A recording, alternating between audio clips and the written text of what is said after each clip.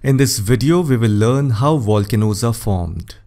Volcanoes are formed when magma comes out within the Earth's upper mantle. How does magma come out of the Earth's crust? It can happen in two ways, when tectonic plates collide or move apart.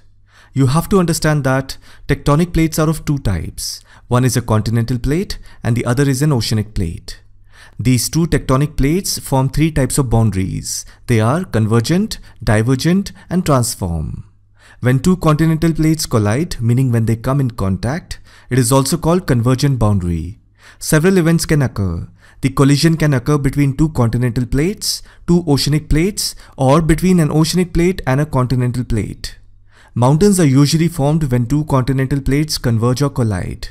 When they collide, they crash like cars. They typically bend, break, and crumble, creating folds and mountain ranges like the Andes, Swiss Alps, and the Himalayas. When it comes to a volcano, it occurs in areas where oceanic plates collide with the continental plates, or when two oceanic plates collide as well as move apart from each other.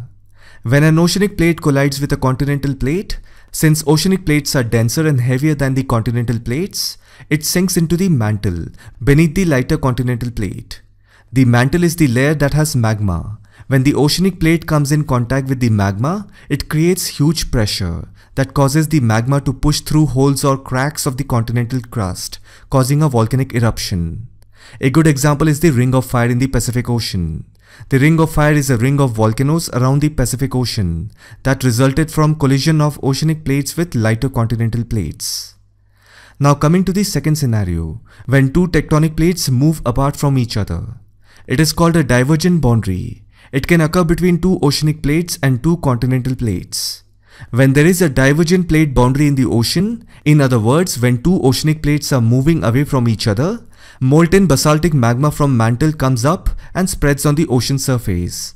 It is also called a mid-oceanic ridge. When magma comes out, it forms underwater volcano or submarine volcano. The most famous example is the mid-oceanic ridge of Atlantic Ocean, which divides the Eurasian plate and the North American plate.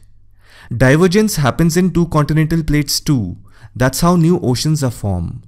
Volcanoes don't form that way, only oceans are formed. The exact reason as to why two continental plates diverge, where and how it happens, is still being studied.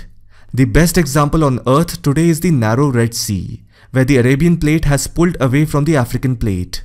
It is a perfect example of what happens when two continental plates move apart from each other.